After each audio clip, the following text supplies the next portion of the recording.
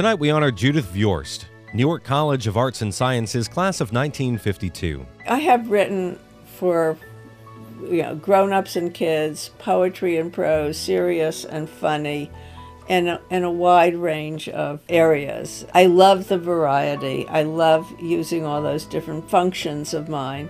But I would say that there is a common thread in everything I write. I'm always writing about what's going on inside of us, what's going on in our relationships with other people.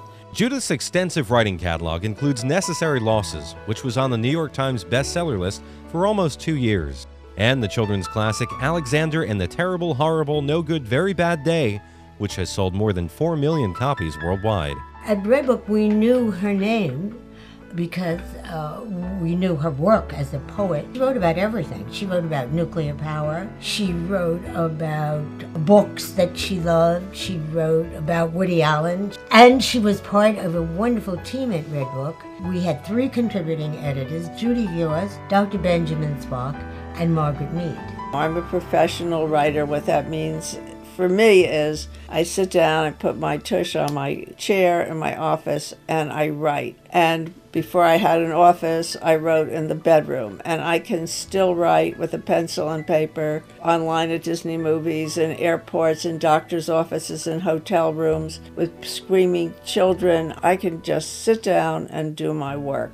I think what's important about her books is that children continue to read them and love them. Some of the illustrations are in black and white. Kids nowadays don't like black and white illustrations, and yet they see the color in her books. I was at the New Brunswick Library getting out some of her books the other day, and every one of them was well worn and well loved. It looks like kids have had a great time reading them, and that's what we want. We want to turn kids into readers, and Judith has helped us do that. Judith Viorst is an exceptional Rutgers graduate.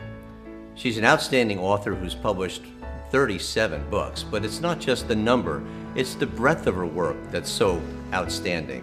I heard from her that she has said that Rutgers was what inspired her to focus on reading and eventually on writing, and we are all so lucky that she did. I started writing and sending out my writing when I was 7 and 8 years old. Beautiful, impeccable, printing on lined notebook paper with a sharp pencil. Very shocked that the women's magazines my mother read weren't publishing my poems. But I had a dream of having a book with my name on the cover and a picture of me in the back. And I remember sitting on the steps of my parents' house in Newark having this dream. And when I actually had my first book come out, about 1 million years after that dream, I could actually hold the dream in this hand and the physical book in this hand and experience a dream coming true.